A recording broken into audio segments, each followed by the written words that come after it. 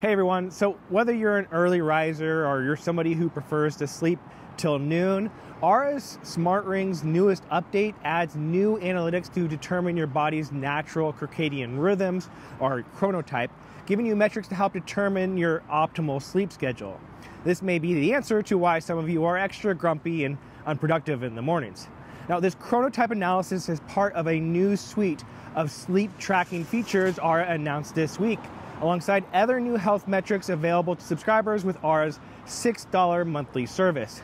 Oura's members will now be assigned to one of 6 chronotypes, such as being an early riser or a night owl or something in between. This chronotyping comes along with a body clock that Oura says will provide an optimal sleep schedule based on your particular type. Now, what exactly is a chronotype? Well, Oura says that your chronotype is, quote, strongly determined by your genetic makeup and reflects your individual circadian rhythm or your body's approximate 24-hour internal clock, which regulates alertness, digestion, and hormonal release. And why does chronotype matter? Well, according to Matthew Walker, PhD and author of Why We Sleep and an Oura advisor, knowing and living in accordance with your chronotype can benefit your well-being, energy levels, and sleep. A natural schedule for sleep and wake times is based on our unique biology, and we release key hormones for managing stress and emotions at different times, which can have a cascading effect on the time of day, including peak times for brain function work and even exercise. Now, chronotypes certainly aren't a new concept for wearables, as both Samsung Galaxy Watch and Fitbit Premium analyze a wearer's chronotype and characterizes them, though in those cases as a cartoon animal, such as a hedgehog, a parrot, or a porcupine, I believe. But Oura takes a more straightforward approach here, stripping out the animals and just labeling users as certain types. So to calculate your chronotype, Oura analyzes your sleep, your activity, and body temperature data from the past 90 days. The 6 types being, according to Oura, the early morning type. If this is you, you feel awake, alert, and energetic in the early mornings.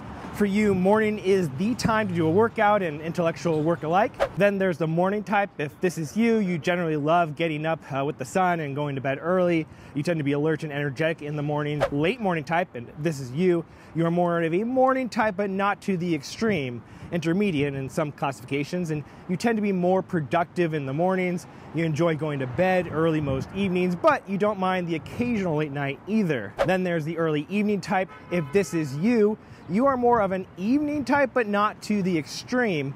You enjoy the occasional late night, but don't mind going to bed early either.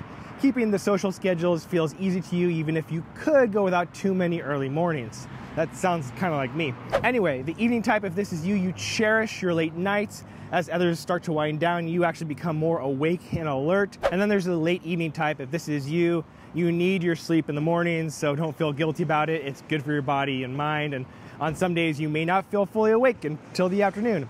But according to Oura, less than 10% of people are late evening types. Now, in addition to this chronotyping and personal body clock, Oura is also introducing an additional support for those with irregular sleep schedules, like shift workers or parents with young kids. All this, Oura says, will now be taken into consideration when calculating your overall sleep score. A new feature called Bedtime Guidance will also help slowly nudge you toward going to bed at the optimal time with tips and guidance. Now, Oura is also adding a new sleep regularity metric to gauge how consistently you have slept over a 2-week period, which then feeds into your readiness score, which is Oura's signature assessment of how prepared you are to take on the day's tasks ahead.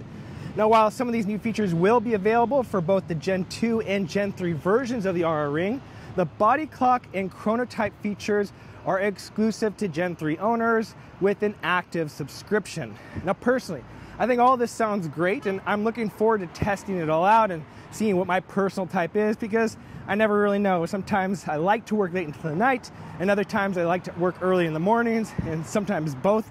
So maybe I just don't like sleep, though I don't know if that's a type of chronotype. But it does seem to be a very good update with some new metrics being added that could be really useful, especially once Oura has determined your chronotype.